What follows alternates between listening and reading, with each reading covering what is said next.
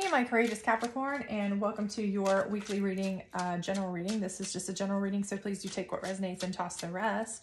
Also, if you haven't checked out your love bonus, your abundance bonus, which is more career and finance oriented, or your moon reading, please do so. They're all up on my channel. And otherwise, please do like, subscribe, share, hit that notification bell so you don't miss the June readings that are going up soon. And without further ado, let's get to it, shall we? All right, we don't do reversals on these weekly readings, but we do on the longer readings, the bonus readings, the monthly readings, etc. So just to let you know. All right, let's see what we got going on here, and then we will elaborate as we go. So it does look like we are starting with the Death card. So I feel like you guys are, if you haven't already kind of put something to rest, you need to be, okay? So this Death card is only bad in real life. In tarot, it's actually not a bad card, right? Because it's where you end something that needs to end, right? So this allows you to kind of begin anew, right? So for some of you, depending on where you are, time is fluid in tarot. So some of you may have already kind of stopped something, meaning maybe you left a really toxic job, bad job. Maybe you left a really bad home situation. Maybe you left, you know, you've cut off family members that were toxic. You've left a relationship that was doing you no service. But for whatever reason, if you haven't, for sure do so, okay? Because this card is telling you that that is not going to do you any favors going forward. But once it is done, once you have ended that, you will release that negative energy, and that will allow you to receive positive energy, right? Because if you keep that around, if you don't end it, it could be catastrophic, right? It's this Death card is like, in no uncertain terms, this has to come to a close, this chapter, whatever it is.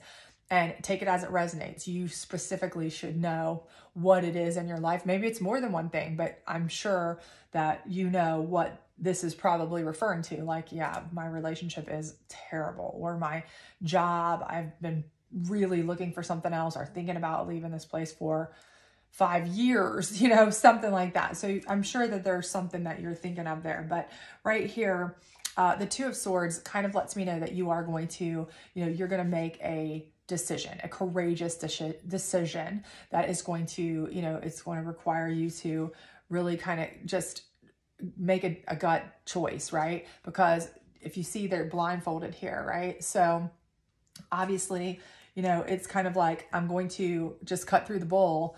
I'm going to make the choice to cut it out, cut it loose, do what I need to do. I'm not going to look back. I'm not going to think about it. I just know it has to go. It doesn't feel right, right?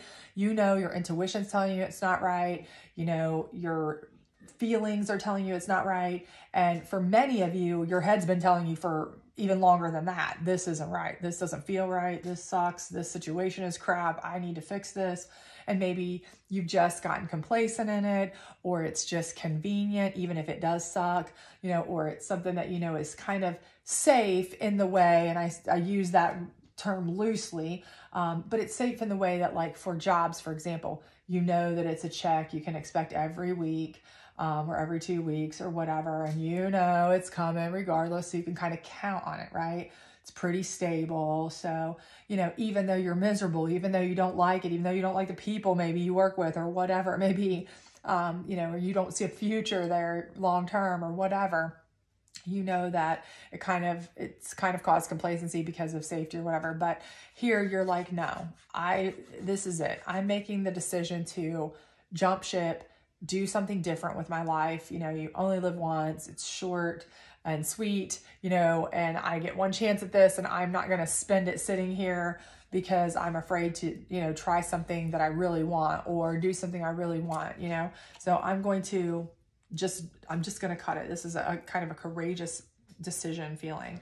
And down here we have the Devil card. So I do feel like for many of you, this is something, again, that you have been bound to, and they've kept you bound to it, right? I feel like whatever the situation is, whether this is a relationship with somebody who's narcissistic, right? The two people tied together, where they have made you dependent on them. They've groomed you in a way that's kept you kind of either financially dependent on them, or where you're in a mental state that you feel you couldn't do without them because that's what they've conditioned you to think. That's what they do, right? They, the devil does that. That's what those kind of toxic relationships are often about. They're about, convincing you couldn't make it without them. You couldn't do any better. Nobody else would take you. Those kinds of things, right? That's what that is. And so maybe you're stuck in it because of that. Or maybe it's a work situation where you feel like you're tied to it or bound to it because your employers have told you there's nowhere else you're going to go and make this kind of money and be able to have these kind of work hours and this kind of whatever. And, maybe you've believed that because that's what they've told you, but it's not necessarily true. If you got out and you did some research, if you looked around on the internet, if you took some time to talk to people, go to a headhunter, those kinds of things where they find jobs, you might find out that you could probably make as much or more possibly. I don't know your situation specifically, but a lot of times, especially after the big resignations that we've come through, there are a lot of people that have got positions open that, they're willing to pay more for than ever before. So your talents and skills may be, unprecedented to them and may really garner some really good pay. And you've never really gone out there and looked at it because you've been told by this person, this boss, this family member who is like, you don't want to risk that job. You don't want to risk that, whatever, you don't want to take that step and then, really regret it, whatever it is. But that's what devil energy does. It convinces you that you can't do anything better. You couldn't make it. You couldn't, So again, remember that this devil energy may very much be, even after you decide to cut ties, they may continue to try to convince you to try to come around and say, listen. They may try to come back in if you've already cut ties with an ex and you're still trying to decide what do I want to do now? I've made the decision to cut ties, but now I'm kind of at a crossroads with, I'm struggling a little bit financially because I was in a relationship where I wasn't the primary breadwinner. They used that against me. So I am struggling a little bit there. Or, job wise, I left for a different job and now I make a little bit less or something. But in the long run, you might make more, but right now, that kind of thing.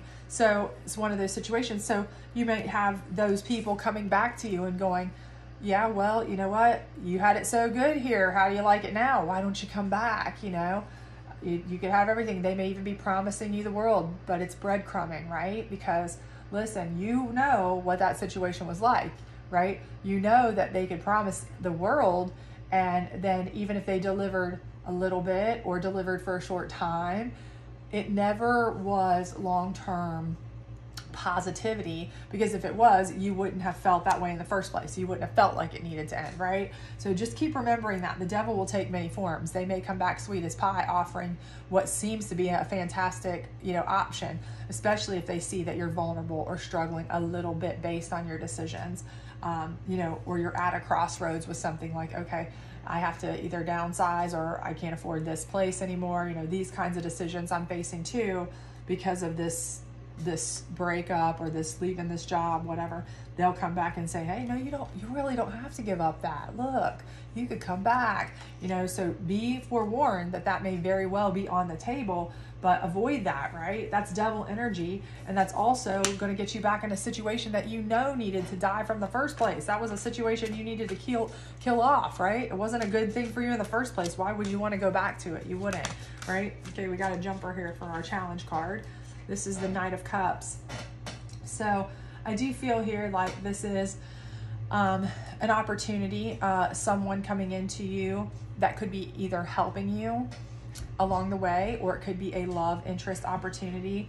But I do feel like this opportunity is kind of like twofold in its way that it's going to be causing issues, because on one hand, while you may appreciate this, right, the other hand, this is going to make this person more likely to be annoyed, right? If they see somebody trying to help you, that goes against everything that they've done, right? Their whole entire principle has been to try to make you feel like you can't make it without them, right? So this is going to be something that's going to make them come at you harder, and maybe not in a good way. If, like I said, devil can take many forms. They can come in a very nice way and offer things, or if they feel like you don't need it because you have somebody else to help you, they could come very nasty at you, right?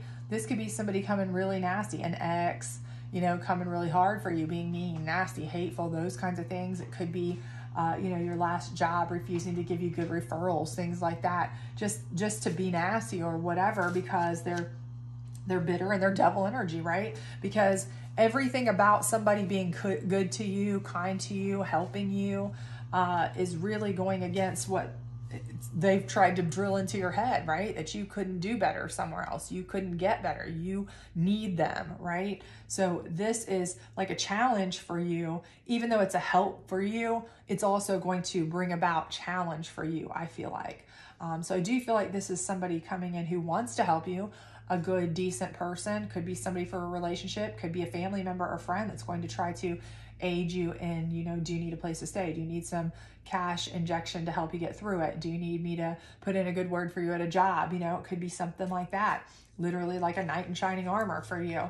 But again, that could be a triggering situation. So that person who's really trying to do great may be causing things to be even harder on you, because it would make this devil take a harder stance. So just be careful with that. Or be careful with the way that you share their help with this kind of person. You know, if they're coming around, don't say, I don't need you, you know, I've got such and such helping me, because all that's going to do is fuel this fire, right? So maybe just at the very least, be kind of cautious and careful with that. You don't want to stir anything any more than it's already stirred up with a devil energy, right? So let's get the psychic deck out here and look at the death card, see if it gives us any further information or insight on that. All right, here we go.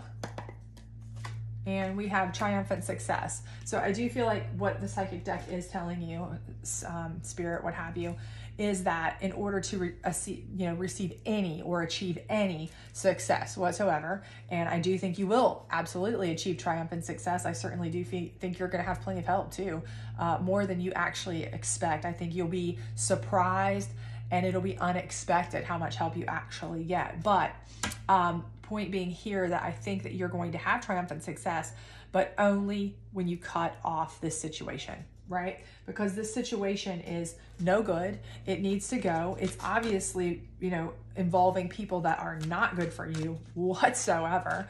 And the best thing you can do is leave that negativity behind and move forward into a better, more positive space, right? And the moon deck here is giving you the hunger card. So again, what it's telling you is you are making good decisions for yourself, okay? You're making gut decisions. You're following your, you know, your primal instinct, really. Doing what your instincts are telling you, not necessarily what fear is telling you or other things are saying, oh goodness, I won't be able to make it, or this or that, you know, all that self-doubt that you might have. You are saying, no, this doesn't feel right. It's not right. I'm not going to put up with it anymore. I am going to do, you know, what my instincts tell me, which is more of a primal situation, much like this wolf here, right? And this wolf is telling you, stay hungry, right? Stay following your primal instincts to do what is best for you. Go for what you want, okay? By getting rid of this negative, focus on you and your hunger and drive for positive success, right? And the only way you're ever going to get that is if you get out from under this cloud of somebody who is, you know, weighing you down, keeping you trapped in a, you know, bad relationship, bad home situation, bad job situation. You can't excel if you're kind of like stuck in a situation, right? So stay hungry, right? And again, people will be there to help you. I do believe that, absolutely. Especially when you're putting out that vibe. I'm hungry, I'm ready to fight for it. You know, it's like your friends can't show up for you until you do. Well, you're showing up. So I think your friends will too, absolutely, right? So I think that's certainly what's gonna happen there. And I think that that's gonna be a good thing. But again, I would kind of keep it under wraps if this person is coming around, because they may come around first, like I said, being sweet as pie with, oh, you know, you don't need to do this or that. You could come back and I could take care of all these bills for you, or all this, or you could come back and I can give you a raise and you'll be sitting so pretty, yada, yada, yada, or whatever it may be. But if you come out and go, I don't need you, I've got help from such and such, I'm staying with this friend, you know, I've got such and such hooking me up with a job, I've got such and such, you know, whatever, then this person is going to lose the run of themselves, right? That's when they're going to be like, nope. Okay, so that's what you don't want to do. because that's going to just cause them to be worse. And that's not what we need. We don't need worse, right? We need better. So let's pull an angel card on your devil here and close you out. All right, so we have knowledge, okay. And this is gonna be your biggest asset, right? Knowledge is always your biggest asset, number one, in anything, right? The more you know. But in this particular deck, in this particular card, it's not just book knowledge. This is knowledge about you personally, how you feel about yourself, what you want, which is, you know, tied directly into this decision making up here, choosing what is going to be the best for you and leaving behind the things that aren't. And that's exactly what this is about. So knowledge here, being on the devil card, I think specifically is that your guardian angel is going to help you, you know, get the knowledge on, you know, how to finesse and how to deal with this person in a way that is going to be the least confrontational, okay? And that, again, is what I think is so important here, because I think this could become a major challenge, or this could become just a major asset, the less this person knows. So the more you know and the less this person gets to know or is privy to, the better you'll be. And I think that's something that you need to keep in mind, because that's absolutely important, right? We want to keep this one in the dark.